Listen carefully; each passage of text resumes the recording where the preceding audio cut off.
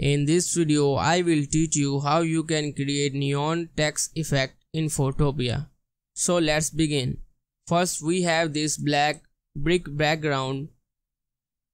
Select the type tool and I'm going to type neon here. Select the font style to Candela. Select the move tool and align your text. Uncheck the transform control, right click on text layer, go to the blending option, check the inner glow and type 100 in opacity, 3 in size, change the blending option to normal and change the color. Copy the color value from here, click OK. Now check the outer glow. Paste the color right here,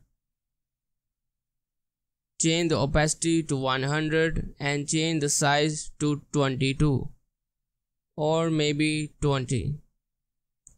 Check the drop shadow, change the blending option to screen, change the opacity to 100, change the distance to 0 and spread to 5. And change the size to 200 and paste the color value here and click OK. You can decrease the size and click OK. Now you can type anything you want in this text layer.